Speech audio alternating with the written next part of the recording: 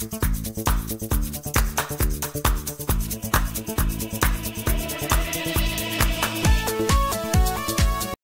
hello friends.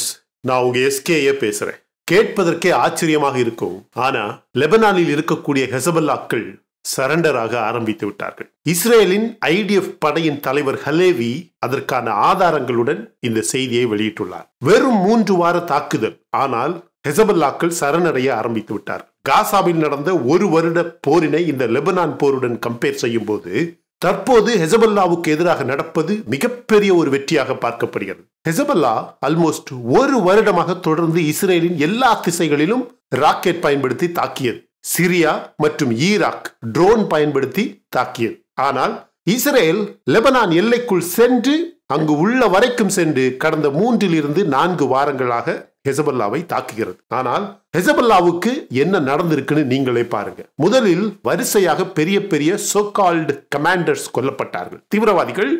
ஆனால் அவர்களை commanders அப்படின்னு சொல்லுவாங்க. பின்பு நசரல்லாவை கொல்லப்பட்டார். அதன் பிறகு இந்த 4 வாரங்களாக நடந்த தாக்குதல்களில் 1500க்கும் அதிகமான ஹெசபல்லா தீவிரவாதிகள் கொல்லப்பட்டுள்ளார்கள். நேற்று சின்வர் கொல்லப்படுவதற்கு முன்பு இஸ்ரேலின் IDF சீஃப் சொல்லி இருந்தது, ஹெசபல்லா தீவிரவாதிகள் அவர்களுக்கு நடந்த ஆயுத இழப்பாக இருக்கட்டும், இறந்த தீவிரவாதிகளின் எண்ணிக்கையாக இருக்கட்டும், எல்லாத்தையுமே மறைக்கிறார்கள்.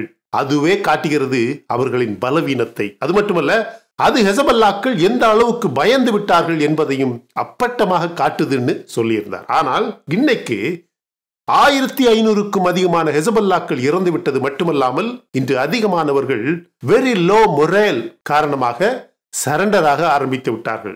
மன உறுதி இழந்து சரண்டராக ஆரம்பித்து விட்டார்கள் அப்படின்னு சொல்றார். ஆனால் இவர்களுக்கு பின்னால் இருக்கக்கூடிய, அதாவது இந்த தீவிரவாதிகளை பின்னால் இருந்து பொம்மலாட்டம் செய்யக்கூடிய ஈரானுக்கு ஆல்மோஸ்ட் லெபனான் எல்லையிலிருந்து 2000 கிலோமீட்டர் தூரத்தில் இருந்து கொண்டு இங்க என்ன நடக்குது என்று கூட தெரியாமல் அவர்களது பினாமிகளை இங்க கொலை செய்வதுதான் கமீனியின் திட்டம். ஈரான் நாட்டின் ஒரு கமாண்டர் அல்லது தலைவர் லெபனானில் கிடையாது. ஏனென்றால் அவர்களுக்கு நன்றாகவே தெரியும், அவர்கள் யாராவது இங்க இருந்தால் ஹெசபல்லாக்களை தாக்கி காலி செய்கிறோம் என்ற காரணத்தை காட்டி இஸ்ரேல் ஈரான் கமாண்டர்ஸ்களையும் ஈரான் தலைவர்களையும் காலி செய்துவிடும். கண்டிப்பாக அதுதான் நடக்கும். எனவே அவர்கள் எல்லாருமே ஈரானில் தலைமறை. இஸ்ரேல் படை தளபதி சொல்றாரு, ஹெசபல்லாவின் மொத்த கமாண்டிங் லீடர்ஷிப் அழிந்து விட்டது. லோக்கல் கண்ட்ரோல் சென்டரில் இருக்கும் தீவிரவாதிகள் சரணடைய ஆரம்பித்து விட்டார்கள். ஆனால் இது ஈரானுக்கு தெரியவே தெரியாது. உங்களுக்கு ஒரு விஷயம் தெரியுமா? இந்த போர் தொடங்கி முதல் முறையாக லெபனானில் தற்போது ஆட்சி செய்யும் பிரைம் மினிஸ்டர் ஈரானை, நீங்க யாருடா என்னுடைய நாட்டினை அதிகாரம் செய்ய அப்படின்னு கேட்டுள்ளார். நம்ப முடியுதா? அதற்கான காரணத்தை, அவர் ஏன் அப்படி பேசினார் என்ற காரணத்தை பார்க்கிறோம். 2 நாட்களுக்கு முன்பு ஈரானின் பார்லிமெண்ட் ஸ்பீக்கரை ஈரானின் சுப்ரீம் லீடர் கமீனி லெபனானுக்கு அனுப்பியிருந்தார். எதுக்கு? அங்க போய் நான் சொல்ற மாதிரி பேசு அப்படின்னு சொல்லி அனுப்பியிருந்தார். அவர் அங்க போய் என்ன சொல்றாரு பாருங்க. ஃபர்ஸ்ட் ஹெசபல்லாவுக்கு இதுவரை ஏற்பட்ட அழிவுகளை பார்க்கிறார். இதுவரை எத்தனை பேரு காலின்னு பார்க்கிறார், எத்தனை பேரு சரண்டர் ஆயிருக்காங்க அப்படின்னு பார்க்கிறார். ஈரான் கொடுத்து வளர்த்த $பில்லியன் கணக்கான ஆயுதங்களில் இன்னும் எவ்வளவு மீதி இருக்கு அப்படின்னு பார்க்கிறார். பார்த்த உடனடியாகவே அவர் கமீனிக்கு போன் போடுறார். ஐயா, நான் உங்க ஷூ நக்கி பேசுறேன். நீங்க என்னென்னமோ பேச சொன்னீங்க, இங்க எல்லாமே ஓரளவுக்கு காலி ஆயிடுச்சு. என்ன நீங்க எப்பவுமே இப்படி தப்பு கணக்கு தான் போடுவீங்களா? இப்படி தப்பு பண்றதையே எத்தனை வருடங்கள் தான், எத்தனை காலங்கள் தான் செய்வீங்கன்னு சொன்னதுமே கமீனி சொல்றாரு, நீ ஃபர்ஸ்ட் இங்க வா, உன்னை தண்ணி இல்லாத ரூம்ல போடுறேன், இப்ப விஷயத்த சொல்லணும்னு சொன்னதுமே அந்த பார்லிமெண்ட் ஸ்பீக்கர் சொல்றாரு, ஐயா, இங்க ஹெசபல்லா இஸ்ரேல் காலில் விழ ஆரம்பித்து விட்டார்கள். ஓ அப்படியா அப்படின்னு கமீனி சொல்லிட்டு, அப்ப நீ வேகமா ஒரு அறிக்கையை ரிலீஸ் பண்ணிட்டு இடத்த காலி பண்ணு, இல்லைன்னா நான் உன்னை காலி பண்றேனோ இல்லையோ நத்தன்யாகு உன்னை காலி பண்ணிடுவான். உடனே அவர் வெளியிட்ட அறிக்கை என்ன தெரியுமா? ஈரான் பிரான்ஸ் வழியாக இஸ்ரேலிடம் பேசி ஒரு சீஸ்ஃபயர் முடிவுக்கு வரலாம், அதற்கு இஸ்ரேல் தயாரா என்று கேளுங்கன்னு பேசிட்டு அவர் உடனடியாக இடத்தை காலி செய்து விட்டார். உடனடியாக லெபனான் பிரைம் மினிஸ்டர், தற்போது ஆக்டிங் பிரைம் மினிஸ்டர், நீ என்ன எங்க கார்டியனா? லெபனானின் சீஸ்ஃபயர் பற்றி பேசுறதுக்கு ஈரான் யாரு? இந்த நாட்டில் இருக்கக்கூடிய ஹெசபல்லாக்கள் செய்தது தவறு. அதை அவர்களே பார்த்துக் கொள்வார்கள். நீங்க ஒன்னும் பிரான்ஸ் கிட்ட பேசி லெபனானில் போர் நிறுத்தம் கொண்டு வர வேண்டாம் என்றும், ஹெசபல்லாவுக்கு இது மிகப்பெரிய ஒரு பாடம் என்று ரொம்பவும் கடுமையான கோபத்துடன் முதல் முறையாக லெபனானின் பிரைம் மினிஸ்டர் பேசியுள்ளார். இந்த இன்சிடென்ட் வழியாக நமக்கு தெரிந்து கொள்ள வேண்டியது 2 முக்கியமான விஷயங்கள். இந்த prime minister, Lebanon prime minister இப்படி பேசி இருக்கக்கூடிய இந்த இன்சிடென்ட்ல இருந்து நம்ம எல்லாரும் தெரிந்து கொள்ள வேண்டிய 2 முக்கியமான விஷயங்கள். ஒன்று ஈரானுக்கு இது லெபனான் அரசு கொடுத்த மிகப்பெரிய ஒரு பதிலடி, மிகப்பெரிய பாடம். இன்னொன்று, லெபனான் பிரைம் மினிஸ்டருக்கு ஏதோ ஒரு விதத்தில் எங்கேயோ ஒரு நல்ல பாடம் கிடைச்சிருக்கு. அது தெளிவாக தெரியுது. நஸ்ரல்லா உயிரோடு இருக்கும் வரை இதே இந்த பிரைம் மினிஸ்டர் இஸ்ரேலுக்கு எதிராக மட்டுமே பேசினாரே தவிர ஹெசபல்லாவுக்கு எதிராக வாய் திறக்கவில்லை. ஐநா சபையில் லெபனானின் அம்பாசிடர் ஈரான் பக்கத்தில் இருந்து கொண்டு ஈரானுக்கு ஆதரவாக பேசினார். ஆனால் இன்று முதலாக லெபனானின் பிரைம் மினிஸ்டர் ஹெசபல்லாவுக்கு, ஈரானுக்கு எதிராக பேசியிருப்பது மிகப்பெரிய ஒரு மனமாற்றமாக பார்க்கப்படுகிறது. இன்னைக்கு உண்மையிலேயே சின்வர் எப்படி கொல்லப்பட்டான் என்றும், அவனது உடலை இஸ்ரேலுக்குள்ளேயே யாருக்குமே தெரியாத ரகசியமான ஒரு இடத்தில் நகர்த்தப்பட்டு பலத்த பாதுகாப்புடன் வைக்கப்பட்டுள்ளதாக செய்திகள் வர ஆரம்பித்துள்ளது. இனிமேதான் இருக்கு ஆட்டமே, அரசியல் ஆட்டமே. இவனுடைய இந்த இறந்த உடலை காரணமாக காட்டி எவ்வளவு பெரிய நெகோசியேஷன்ஸ் உலகம் முழுவதுமாக நடக்க போகுது அப்படின்னு நீங்க பொறுத்து இருந்து பாருங்க. 101 ஹாஸ்டேஜஸ் ஹமாஸ் கிட்ட இருக்காங்க. சின்வர் இறந்தாலும் பரவாயில்லை, ஹாஸ்டேஜஸை வெளியிடணும்னா ஏற்கனவே இருந்த கண்டிஷன்ஸ் நிவர்த்தியானா மட்டும்தான் அது நடக்கும் அப்படின்னு தலைவரே இல்லாத ஒரு அமைப்பு ஹமாஸ் அமைப்பு. பாலஸ்தீனில் இருக்கக்கூடிய அப்பாஸ், துருக்கியில் இருக்கக்கூடிய எர்டோகன், கத்தாரில் இருக்கக்கூடிய ஏதோ ஒரு முகமது, இவங்க எல்லாரும் சேர்ந்து திருப்பியும் தலைவரே இல்லாத ஒரு தீவிரவாத கூட்டத்தை வைத்து உலக மக்களை ஏமாற்ற முயற்சி செய்யறாங்க. ஆனா இஸ்ரேல் சின்வரின் இந்த இறந்த உடலை காரணம் காட்டி, உனக்கு இந்த உடல் வேணும்னா அல்லனா உன்னுடைய மொத்த உலக இஸ்லாமிய மக்களுக்கே இது அவமானம், எல்லாருமே உன்னுடைய தலையில தூக்கி வச்சு ஆடிய இந்த சின்வருடைய இறந்த உடலை வாங்கி உன்னால அடக்கம் செய்ய முடியவில்லை அப்படிங்கிற அவமானம் காலம் காலமாக இன்னும் 100, 200, 300 ஆண்டுகள், 1000 ஆண்டுகள் வரைக்கும் இருக்கும். அவன் பெரிய மாட்டியர் அப்படின்னு நீங்க கொண்டாடலாம், அவன் பெரிய தியாகி அப்படின்னு நீங்க கொண்டாடலாம். ஆனா இறந்த உடலை வாங்க முடியாமல் என்ன ஒரு கொண்டாட்டம் அப்படின்னு இஸ்ரேல் கேட்பான். உனக்கு இந்த தீவிரவாதியோட உடல் வேணும்னா, இறந்த உடல், இந்த சடம் வேணும்னா 101 ஹாஸ்டேஜஸ் உயிரோட இருக்கவங்களை வெளியே விடு அப்படிங்கிற மிகப்பெரிய ஒரு அரசியல் ஆரம்பிக்க போகுது மை டியர் ஃப்ரெண்ட்ஸ். ஆனால் அவனது உடல் மிக ரகசியமான இடத்திற்கு நகர்த்தப்படுவதற்கு முன்பு அட்டாப்சி செய்யப்பட்டது. சின்வர் உடல் மீது அட்டாப்சி செய்த டாக்டர் இன்று சின்வர் எப்படி கொல்லப்பட்டான், அவனுடைய உடல் எப்படி இருந்தது, அவனுடைய தலை எப்படி இருந்தது, அவனுடைய மூளை எப்படி இருந்தது, எந்த நேரம் கொல்லப்பட்டான் என்பதை பற்றி விளக்கமாக பேசியுள்ளார். One of the most experienced professional in the entire world. அவரது ரிப்போர்ட் முறைப்படி முதலில் இஸ்ரேலின் படையால் தாக்கப்பட்டு கட்டிடம் இடிந்து விழுந்ததில் சின்வரின் ஒரு கை முழுமையாக சிதைந்து விட்டது. பின்பு இரண்டாவதாக ஒரு மெஷின் கன் புல்லட் நேரடியாக சின்வரின் தலையில் அடித்து அவனுடைய தலையில் இப்பவும் ஒரு புல்லட் இருப்பதாகவும், பெரிய அளவில் அவனது மூளை சிதைந்து பாதிக்கப்பட்டு இருந்ததாக ரிப்போர்ட் வெளியிட்டுள்ளார். அவனுடைய மூளையில ஏற்கனவே பிரச்சனை உண்டு.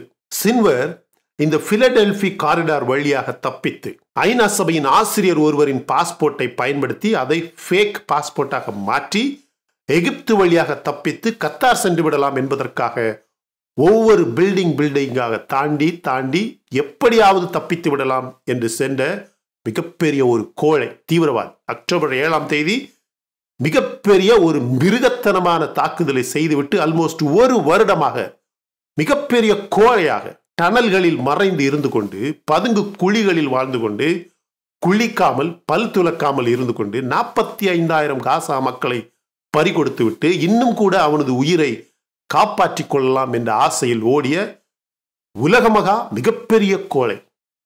3 ட்ரைனிங் சோல்ஜர்ஸ், இஸ்ரேலை சார்ந்த 3 ட்ரைனிங் சோல்ஜர்ஸ், இது உண்மை.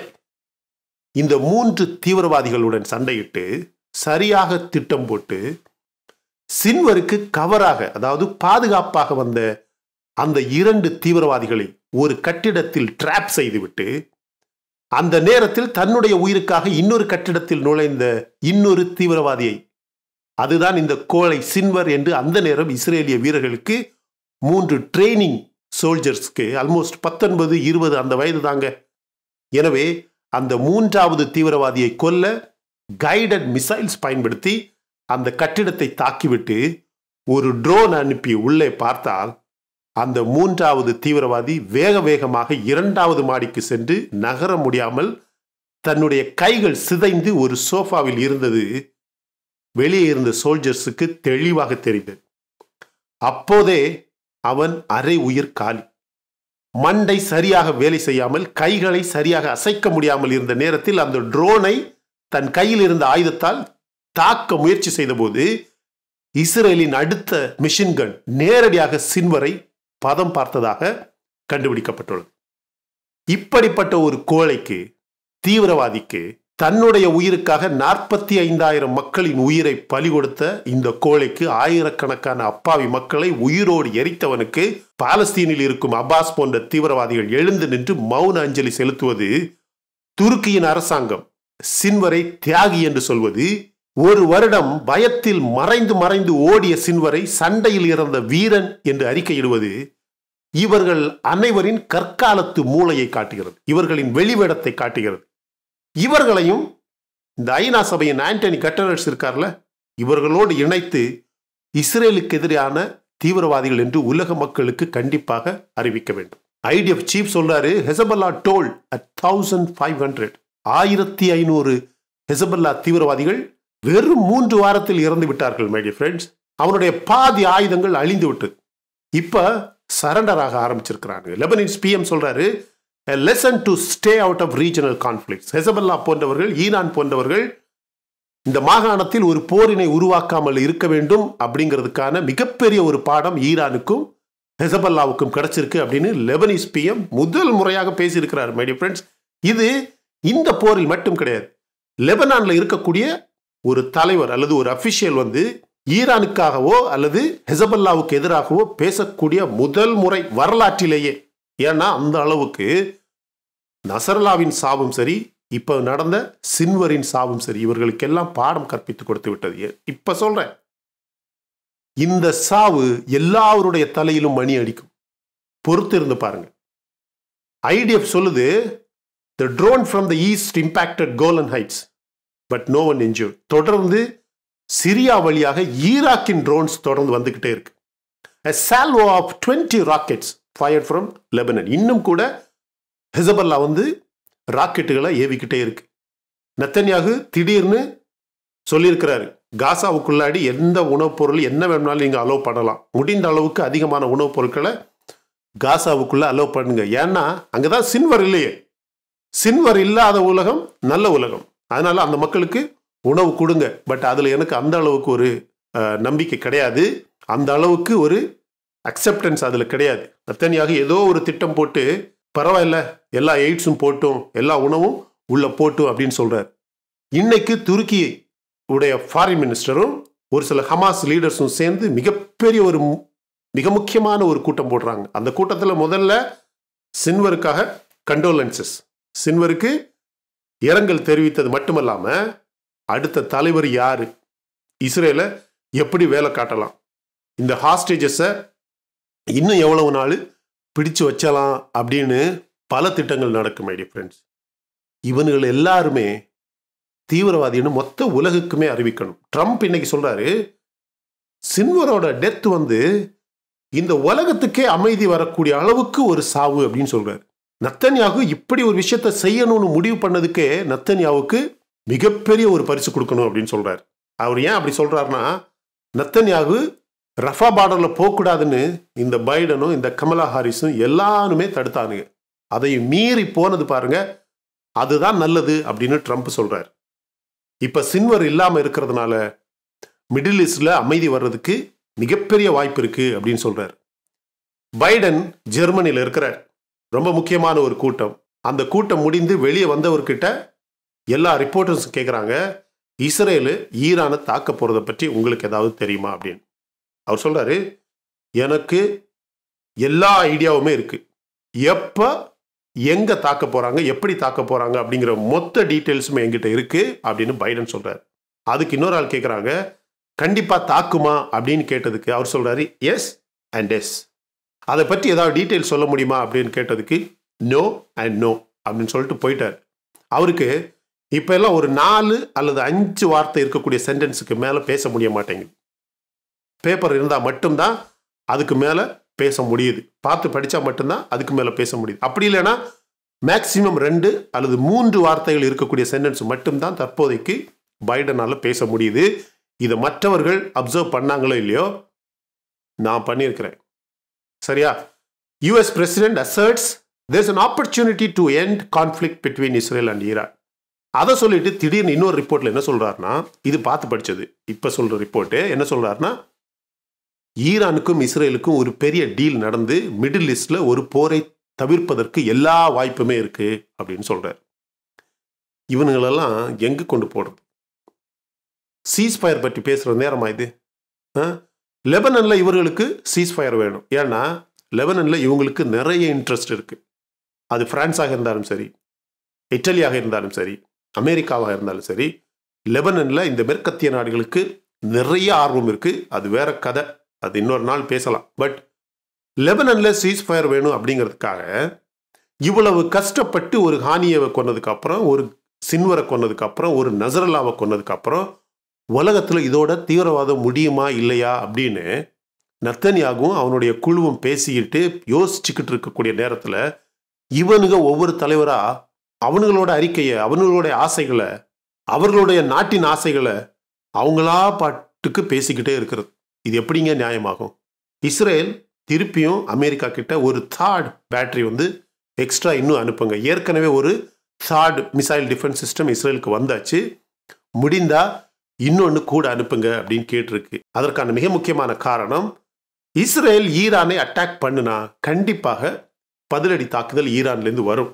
ஸோ 3rd மாதிரியான நிறைய இன்டர்செப்டர் மிசைல்ஸ் இருக்கக்கூடிய பேட்டரி இஸ்ரேலுக்கு அதிகமாக இருந்தால் மட்டும்தான் ஒரு மிசைல் டிஃபென்ஸ் சிஸ்டத்திலேயே, அந்த 3rd ஒரு டிஃபென்ஸ் மிசைல் சிஸ்டத்திலேயே பல நூற்றுக்கணக்கான இன்டர்செப்டர் மிசைல்ஸ் இருக்கக்கூடிய பேட்டரிஸ் இருக்கும். ஆனால் இவன் தான் 200 300 அப்படின்னு பேலிஸ்டிக் மிசைல்ஸ் வச்சு தாக்குறான்ல, அதனால இன்னொரு 3rd பேட்டரி அனுப்புங்க அப்படின்னு இஸ்ரேல் அமெரிக்கா கிட்ட கேட்டிருக்கு. அவனுடைய பதில் ரொம்ப முக்கியமான ஒரு பதிலாக பார்க்கப்படும் மை டியர் ஃப்ரெண்ட்ஸ். இன்னும் ஆல்மோஸ்ட் 10 அல்லது 12 நாட்கள் இருக்கு. நவம்பர் 5ஆம் தேதி அமெரிக்காவில் எலெக்ஷன் நடக்க போகுது. அன்னைக்கு ராத்திரியே எலெக்ஷனுடைய ரிசல்ட் வந்துடும். ஆனால் இந்த 2 வாரங்கள்லையும் இஸ்ரேலுக்கும் அமெரிக்காவுக்கும் நடக்கக்கூடிய எல்லா விஷயங்களுமே second by second, minute by minute, day by day ரொம்ப முக்கியமான விஷயங்களாக பார்க்கப்படும். எனவே இப்படிப்பட்ட பாலஸ்தீனிய தலைவர்களாக இருக்கட்டும், துருக்கியாக இருக்கட்டும், இதுவரைக்கும் வாயை திறக்காத, அதாவது இந்த சின்வரின் மரணம் பற்றி வாயை திறக்காத சவுதி அல்லது கத்தாராக இருக்கட்டும், இவர்கள் தீவிரவாதத்தை ஆதரிப்பதும் வளர்ப்பதும் தான் இன்று உலகத்தில் இருக்கக்கூடிய மிகப்பெரிய நோய். இந்த நோய்க்கு தான் மருந்து தேடுது நம்ம இஸ்ரேல். இந்த நோயை மொத்தமாக அழிக்க முயற்சி செய்யுது. இந்த நோயை அழிப்பதில் எனக்கும் அதிகமான ஆசை உண்டு. ஆனால் இவனுங்க நம்ம இஸ்ரேலுக்கு ஆதரவு, இஸ்ரேலுக்கு சப்போர்ட் பண்ணி பேசுகிறோம், ஒன் சைடாக பேசுகிறோம் அப்படின்னு சொல்லுவானுங்க. அப்படி கிடையாது. நான் சொன்ன இந்த மிகப்பெரிய நோயை மொத்தமாக அழிப்பதற்கு எனக்கும் ஆசை இருக்கு. அது இந்தியாவை சுற்றி இருப்பதாக இருந்தாலும் சரி, அமெரிக்காவை சுற்றி இருப்பதாக இருந்தாலும் சரி. பாவம், வெறும் ஒரே 1 கோடி மக்கள் தொகை இருக்கக்கூடிய, சரியா, ஒரு லாஸ் வேகஸ், ஒரு மதுரை, இந்த அளவுக்கு இருக்கக்கூடிய ஒரு நாட்டினை சுற்றி மொத்தமாக இருக்கக்கூடிய தீவிரவாதத்தை அழிக்கணும் அப்படிங்கிற ஆசை எனக்கும் இருக்கு. இதைத்தான் அழிக்க முயற்சி செய்து இஸ்ரேல். அதற்கு நம்ம ஆதரவு கொடுக்கணுமா வேண்டாமா? நீங்க சொல்லுங்க. இன்னைக்கு சின்வர் என்ற தீவிரவாதியின் அந்த வடிவத்தின் வழியாக அழிந்திருப்பது பாம்பின், ஒரு மிகப்பெரிய தீவிரவாத பாம்பின் உடம்பின் ஒரு பகுதி. இதை வெட்டினால் இன்னொரு பக்கத்திலிருந்து அது முளைக்குது. ஆனா இந்த பாம்பின் தலை ஈரானில் இருக்கு.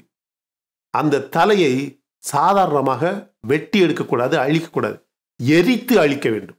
அப்பத்தான் உலகத்தில் தீவிரவாதம் ஒழியும், தீவிரவாதிகள் அழிவார்கள். அதுவும் நடக்கும். நடக்குமா நடக்காதா? சொல்லுங்க ஃப்ரெண்ட்ஸ், கமெண்ட் செக்ஷன்ல சொல்லுங்க. உங்களுடைய பதில் ரொம்ப முக்கியமான பதில். இந்த உலகத்துல தீவிரவாதத்தை அழிக்கிறதுக்கான ஒரு பதில், நீங்க சொல்ற பதில். இந்த வீடியோ பிடிச்சிருந்தா லைக் பண்ணுங்க. இன்னும் நம்ம சேனல்ல நீங்க சப்ஸ்கிரைப் பண்ணலைன்னா why are you waiting? மற்ற வீடியோஸ் பாருங்க, உங்களுக்கு கண்டிப்பா பிடிக்கும் my dear friends. பிடிச்சிருந்தா சப்ஸ்கிரைப் பண்ணா போதும். Thank you so much my dear friends for watching all my videos and supporting my channel. Until I come back with my next awesome video, it's bye bye from Suresh.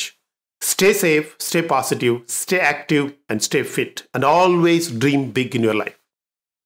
நம்மளால எப்பவுமே எதையுமே எங்கேயுமே சாதிக்க முடியும் அப்படின்னு நம்ம ஃபர்ஸ்ட் நம்பணும். And as I always say, please take care of your parents at your home.